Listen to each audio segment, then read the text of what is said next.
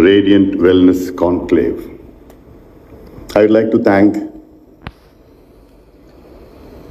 Dr. Renuka David and Colonel David Devasahayam, who are fortunately my neighbors, and all the other distinguished panelists, experts, and also my lovely wife, Soumya Anbumani.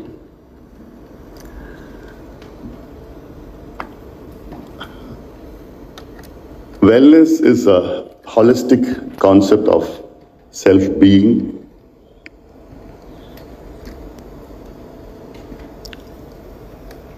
which is both, the concept of physical well-being, mental, emotional, intellectual, spiritual, social, environmental, and without the financial well-being, you can't achieve the others. I've been given a topic of social wellness. I'm going to digress now and then into all the other concepts as well, because being the politician, it is my job to talk about all the other parameters as well. My concept of wellness, or in fact the urban wellness, is we are holding this conference in the most urbanized state in India. And my concept of urbanization itself is, there is a lacuna. I don't see urbanization as a progress or a growth of a state. Coming from a rural area, coming from the villages, I see a concept of urbanization being driven to the urban areas by lack of opportunities, by lack of employment, by lack of agriculture, by lack of water, by lack of health care. And the concept of urban wellness and a rural wellness. The urban wellness is self-acquired, it's acquired. Whereas the concept of rural wellness in India is imbibed in our way of life, in a way of our culture, sometimes in a way of our religion, a way of in our beliefs, a way of our food habits, our customs, and the base of everything is our family. India has a lot of advantage moving towards state of wellness. And I would say the biggest advantage India has is the concept of a family system, which is lacking in the Western part. We have a fallback on our family system for all our, whether it is emotional issues or marriage issues, or intellectual problems, financial problems. We have a huge support group, fall back on family and friends. And then, as a former health minister, I would like to say that India has a huge system of our Indian system of medicine. We call it Ayurveda, or Siddha system, yoga, naturopathy. Of course, homeopathy and Unani has come from Persia and Germany to India.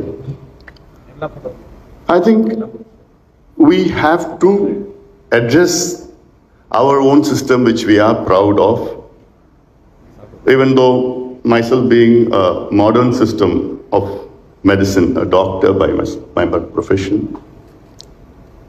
We have to merge both the systems and get the best out of both the systems.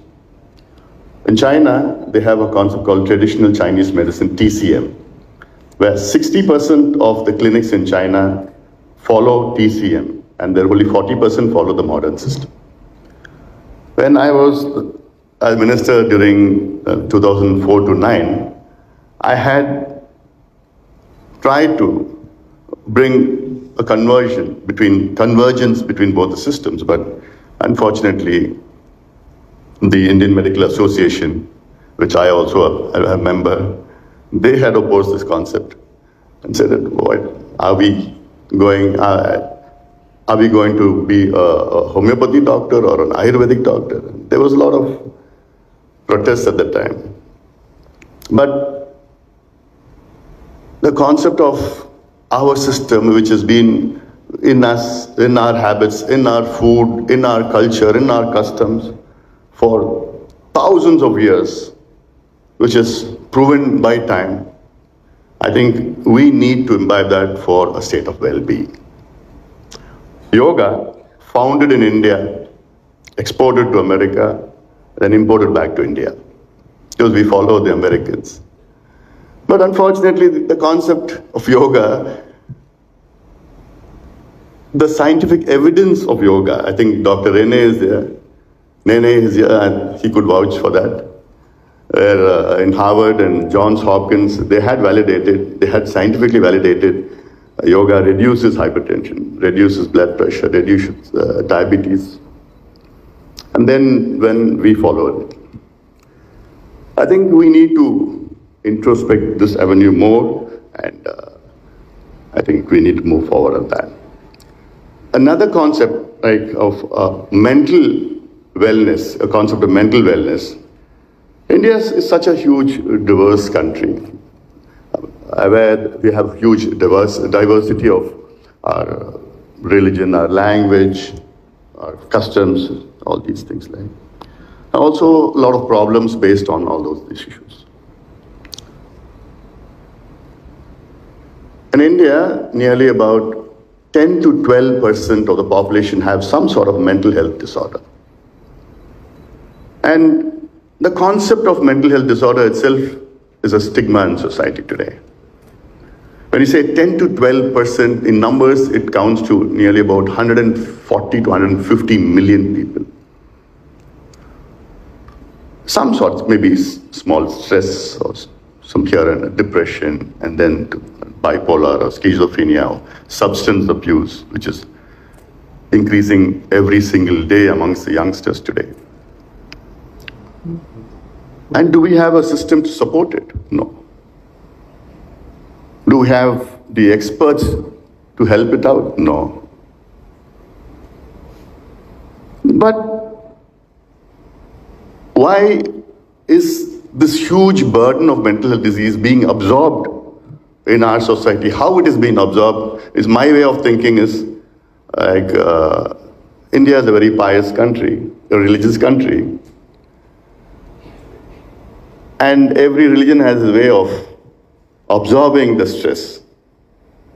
The Hindus going to the temple, the Muslims to the mosque, the Christians to the church every week.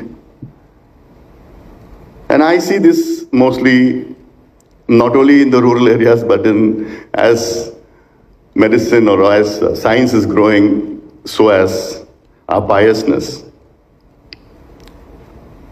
Because I see a basic structure of a household, a lady in the household.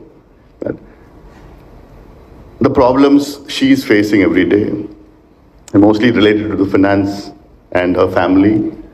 It adds on to her burden every day, and then it peaks at the end of the week, where Friday or Saturday she goes to the temple. And then, so, Appa, Sami, Bharathallam unkite irakki vachitten, nee dhaan paathukanumpa. So, at the end of the week, she downloads her problems to God. And then again, Saturday, Sunday, it starts, and then slowly it increases. Then again, the next Friday, Saturday, she goes to the temple. Again, it downloads. If we didn't have a system like this, I think everybody would have crashed by now. Every system. The Christians go to church every Sunday and then put all their burden to God. See, there are beliefs, some people believe in, they don't, but these are some of, I say India is a fascinating country where we have so much of structure to absorb our problems. But again, we have huge challenges, which I think my panelists that in the hours to come are going to address all these issues. Again, being a politician, mostly from the rural areas. I think we have a long way to go to achieve our dreams. It's huge population we have, a young population we have. We can call it an advantage, a young population. But then providing good health care, which is a base of wellness, is a huge challenge for the government as well. India also has had success stories in the healthcare. Like Colonel David had said about the National Rural Health Mission, which we have launched way back in 2005. 10 years down the launching of the program, India's maternal mortality rate decreased by about 55%, and India's infant mortality rate reduced by 60% by the National Rural Health Mission. Combining with the 108 emergency services, ambulance services. When we launched the program 108, we had in mind only accidents, traumas, fires, snake bites, the emergencies. And we initiated the program. In the first 6 months, when I reviewed the program, we had a huge surprise. And my secretary had said that the highest number of calls for 108 ambulance was for maternity. It was nearly 24% of the calls were for maternity. And we had no idea that we are going to launch a program where the highest calls are going to go be for maternity. And I was so happy, I had tears rolling down my cheeks, because to save our mothers and children, that is what we are all here for. And that is what my job as a minister at that time was. I would fail in my duties if I don't address issues of environment related to wellness. Because my wife, she's an environmentalist, and I'm a hardcore environmentalist. I'm a farmer, a doctor, and lastly, a politician.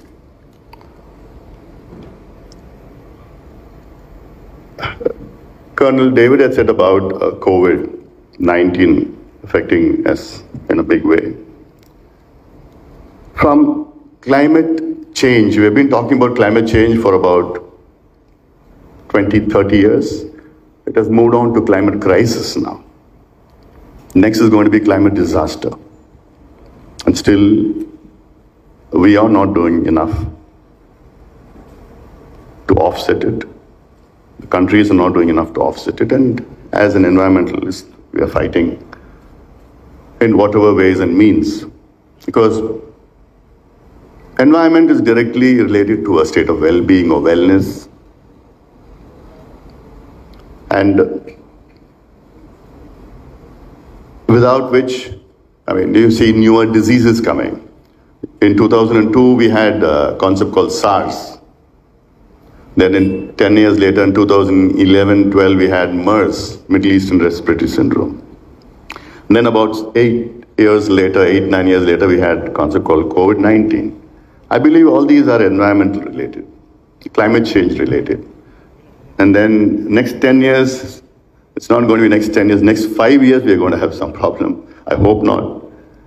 But all these, I believe, are environmentally related issues, which the world is failing to address it. We have good policies, we have signatures done by the international community, we had the Paris Declaration, we had the Kyoto Protocol, the Rio Summit, we have the Johannesburg Summit, and then COP28 meeting. It's going to happen in Dubai. We had recently the G20 countries meeting in India. In fact, the environmental ministers met in Chennai and said by 2030, 50% reduction of fossil fuel, and by 2050, zero carbon emission, all these fancy words. But I don't see we're getting to a point where we are doing what we are saying. No, we are not. And that's, I think, we need to put in a lot of noise on that. A lot of noise should be there. In in Chennai, in fact, when I joined Madras Medical College in 1986, that Chennai was completely different than today's Chennai. I loved that Chennai. There were no fancy metros, there were no fancy malls, there were no fancy cars, there were no fancy buildings and pubs or restaurant bars, and nothing was there. But I loved that Chennai. Today, Chennai is just a cluster of urban buildings, polluted. There's absolutely no green cover in Chennai. There are no health facilities where you have a walking track or a cycling track or to spend your time with the family and friends. It's just an urban jungle out there. You can't breathe good air, you can't get good water. And this Chennai is gone. Chennai has got beautiful rivers. In fact, Chennai has got 3 rivers: Adyar River, Kuvam River, and then Kusastale River. And you can't call them rivers anymore. But I think more needs to be done on these. These are all natural resources which we need to protect for our future generation. And the concept of pollution and moving on, like there are a lot of other business modules based on environment and concept of wellness, saying that organic, this cliche of organic food, organically grown vegetables, organically grown coffee, organically grown fruits. But then when you delve deeper into it, I don't see it. 80% of what they sell as an organic product, it is not organic. So these are issues, I think, which we need to go into. I don't know whether we're going to talk about these issues, but I'm sounding it. Like in the future, I think we need to take up a lot of things which I'm trying to sound today. As a person who have been going around the state, going around the country, even though we have huge challenges, but we are proud that India is moving forward on the economic front. But the economic development, has it transcended into the social development of people? No. Take the happiness quotient, even though it is loosely linked to wellness. Out of 136 countries, India stands 122nd in the happiness quotient. So we are not a happy nation. It's just bits and pieces here. So we have to join all those strings and take all these issues which I've said. And I think it's a long way to go.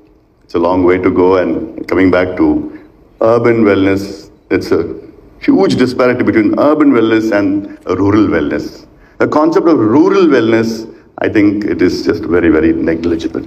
But then the urban wellness is something where there are issues to be addressed. We can't compare ourselves to the West. West is completely different. There's a Harvard study which says that because of loneliness, where nearly about 65% of the population are, they lose out about 15 years of their lives. It's like equal to about smoking 15 cigarettes a day. So all these issues, but here, like I already said, that we have a huge support group, a family, our friends, our Indian system of medicine, then of course our religious places, all here to support us in every way, whether it is mental state or a physical state or intellectual state or a spiritual state or social state. We have such huge social groups who support us in every way. So I think I'll just finish, with a little food for thought. This summer, I just digress a little bit so.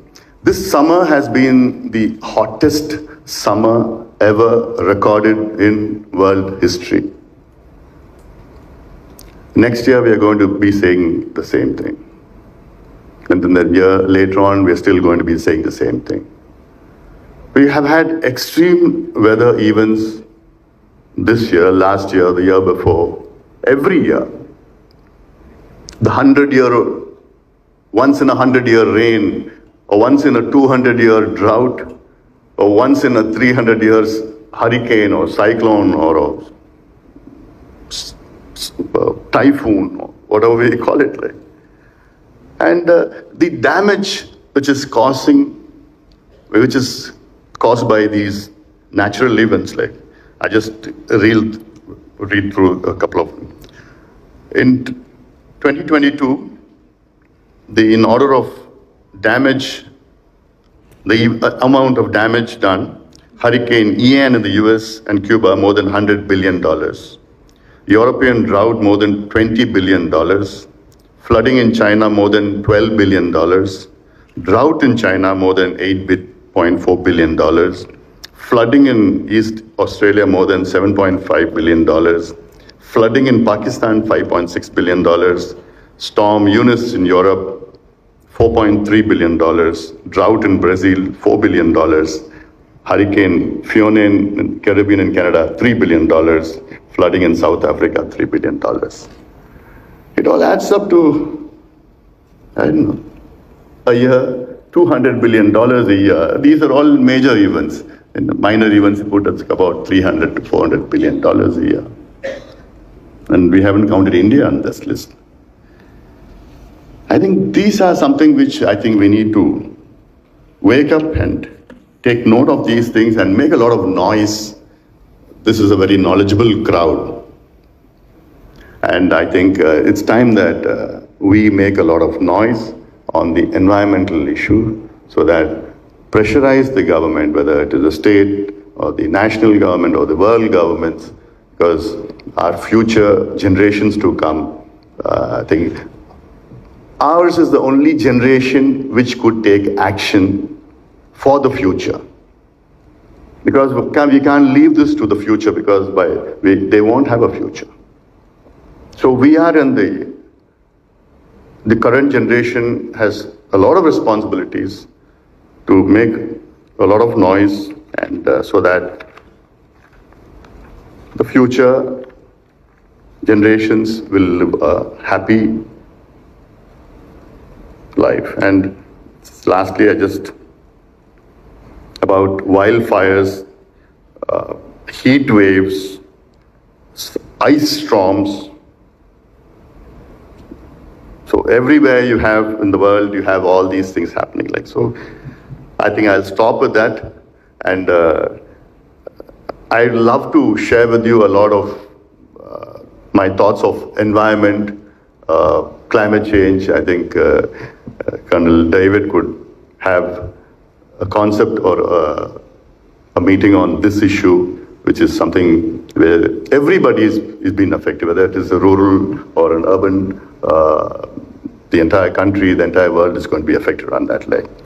With these words, once again, I'd like to thank Dr. Renuka and Colonel David.